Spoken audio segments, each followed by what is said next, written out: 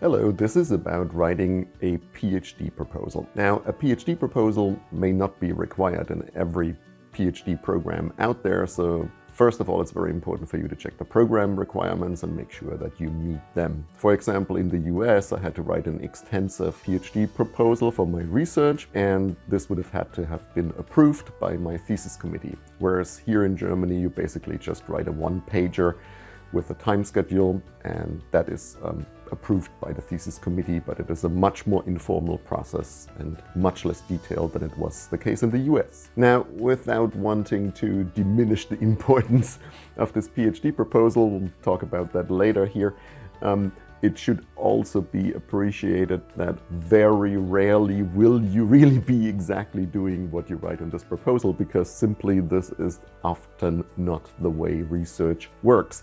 It is not this linear process typically that you now already lay out what you're going to do for the next 3 or 4 years in clean work packages, and then you're just going to simply check all the boxes and go through the various steps you have outlined in your proposal. In my case, I ended up doing virtually or almost none of the things that I proposed, and I went through numerous reiterations of a research proposal until I arrived at one that I myself and also my PhD supervisor were happy with. But in the end, I still didn't end up doing almost none of the stuff that I proposed. This is the way it can go. It's fine. Now, here is the reason this is fine.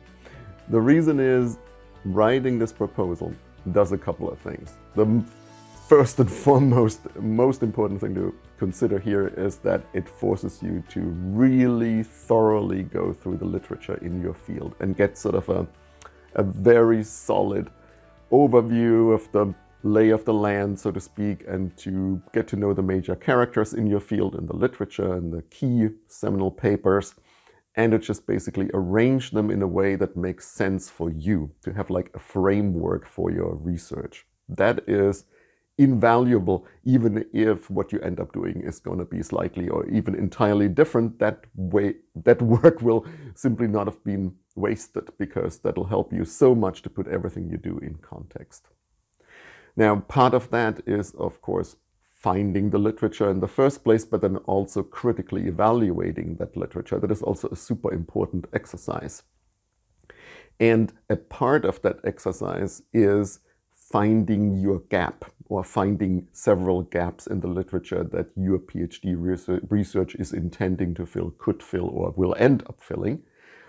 But this is already just an important exercise in dealing with the literature. Even if you're ending up with a slightly different project in the end, you still went through these moves.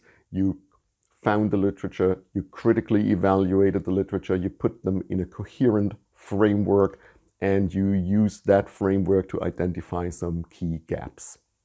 This, in the end, nobody can take away from you. This is a major achievement for your PhD, and it's also difficult to do. And let's talk about how to do that now. First of all, the literature review. The most important message here is never rely on somebody else's literature review. Otherwise, you will probably regret it. So the most important thing is that you do your own solid literature review. You spend a fair amount of time on that. You make sure you don't miss anything, because nothing, speaking from experience, nothing is more irritating than discovering that at the end of your project or a particular experiment, somebody had already done that before. You should realize, though, that making a good literature review is hard work. It's not easy. It requires a lot of effort. You need to first come up with a useful set of search terms. You need to continuously refine these search terms. You need to read these papers, understand them, but also critically evaluate them. You know, what did these particular papers not do well? Can I rely on this information? And all this takes quite a bit of work and effort. It takes also help from your supervisor and your peers.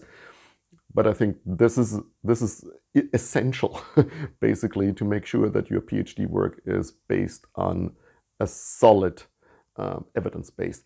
So many of you may have been hired on a grant where somebody already did a literature review for you, because this is the grant proposal that ended up being funded and then in the end provided the money to hire you.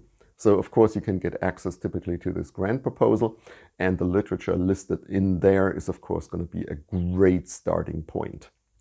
But again, do not rely on that. Make sure you double check that there isn't some important body of literature that has been missed just because of the search terms that have been used or whatever. So I think that is basically on you. It's part of that road towards a PhD and your establishment as an independent researcher. And this does take a lot of effort. This literature review is going to be a central part of your PhD proposal. And as a matter of fact, the literature review is always going to be a central part of any proposal, because if that literature review basically fails to be comprehensive, then what comes afterwards is also going to be called into question. So this takes a lot of practice and effort, but it is really worthwhile to do that very well in the beginning. So make sure you budget in the time to do this literature review in a solid way at the beginning of your PhD journey. The second bit of your PhD proposal that follows from the literature review is you identifying a gap in the literature. Now, this is not as straightforward as it seems, because in order to identify a gap, you have to have a sufficiently broad, coherent and consistent framework so that you put all the pieces that are already there in that framework that allows you to see the gap in the first place. So it's easier said than done. And the gap could be of any kind of nature. It could be a methodological gap, it could be an ecosystem type gap, it could be an organism type gap, it could be a mechanistic gap, a conceptual gap, whatever is relevant for your research field, but it needs to be solidly worked out what is not there. And as I said, that is not as straightforward as it sounds. It is also an art form. And not only that, it is fairly trivial to say, well, this particular method has never been applied with this particular plant species in this particular soil. No, I mean, that gap needs to be a substantial gap. It needs to be an important gap for your field. That, of course, makes it more difficult, because just identifying any gap, of course, would be a trivial exercise. But you need to make sure that that gap that you're identifying as part of your research proposal for a PhD is an important gap for that field. Basically, this is the part where you explain to others the value and significance of your research that you want to do for your PhD. And then, based on this gap, you will formulate your major hypotheses or your major goals, depending on the style of your program. And they need to be succinctly formulated as specific statements, typically at the end of this, I have identified this gap. Now, the next piece of your PhD research proposal will be essentially your work plan. So you can divide it into work packages, or you can divide it into chapters, depending on the style of your program. Typically, you require, let's say in the natural science or in biology, 3 chapters. So it is also important to structure it in a way that the resulting product is going to have these 3 chapters, let's say. The most important thing about the work packages is that they basically don't appear as idiosyncratic samples of all of the possibilities that could be basically worked on in this particular field. No, they need to have a logical relationship to each other. Basically, ideally, what you do is you can draw a diagram and say, like, this is how this work package addresses the major question. This is how the second work package does. This is how the work packages relate to each other. This is how they, for example, funnel into work package 3.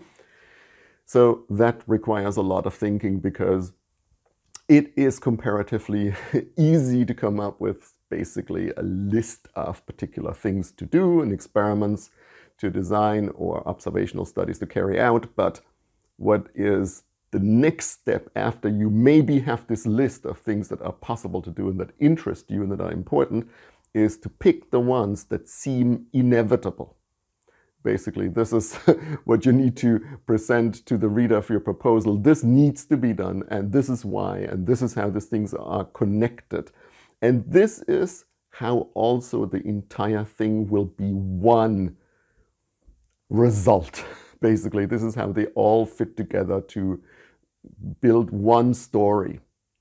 And That is not so easy. You need to sort of look very critically at your list of things that you want to do, and you might have to toss some that really don't contribute to this overall mission, because this is a dissertation. It has a theme and it has a overarching storyline that you need to feed everything into.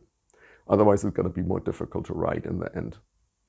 But that is the important thing about the work packages. Now, the differences then will be depending on your program, like to how much depth do you have to describe all the methods and things like that you would have to look up the requirements. But basically, the general guideline is you describe in as much detail as you now can, based on your knowledge and experience, how this experiment or study would work out. What is the design is going to be most important, and then what are some of the key methods. So that needs to be quite clear in your outline. So I'm using a factorial design, or I'm using a regression approach with this axis and that axis, and this is how I'm going to get my samples, or this is how I will set up the experiment. What type of experiment? Is it a field experiment, greenhouse experiment, lab experiment? Things like this, depending on your field. That's going to be like the essential nuggets, basically, that need to be populating these work package descriptions, and make sure they have a crisp statement of experimental design at the beginning of these work packages, so people are immediately oriented to what this is going to be about. So 2 other points about the work packages. One point is very, very frequently forgotten, is that you get so worked up in the details of the work package description and of your beautiful designs and all that, that you then forget to mention how exactly what particular result will feed back to your hypothesis or your goal that you formulated. Like, if I get this result, it will mean that for my hypothesis. This is sometimes forgotten, but it is an important sort of final part of the description of every work package, to say, well, I will do this design, I will carry out this experiment, I will do these measurements, I will analyze the data statistically using these methods. But then you need to also say, if I get this result or this type of result, it will mean that for the hypothesis. So basically closing the loop.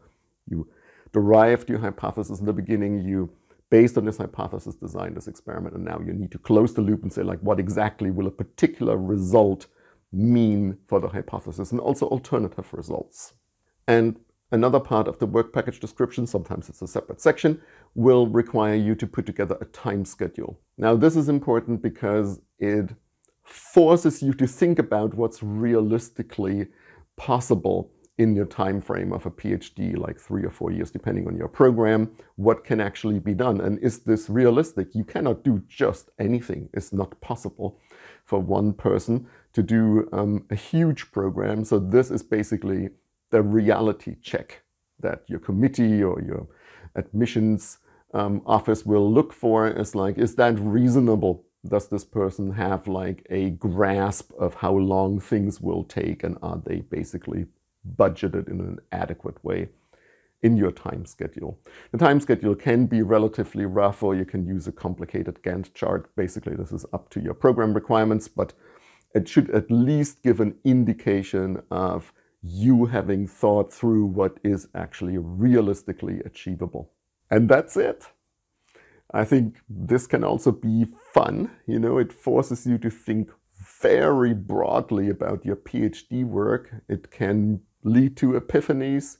It can lead to new interesting ideas. So basically accept this not as an irritating and annoying program requirement, but as a chance to really think deeply about what your contribution might be for your PhD.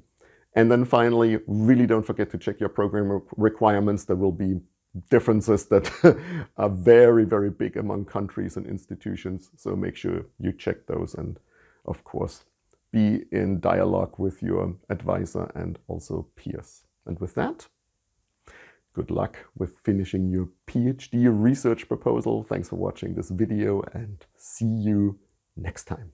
Bye.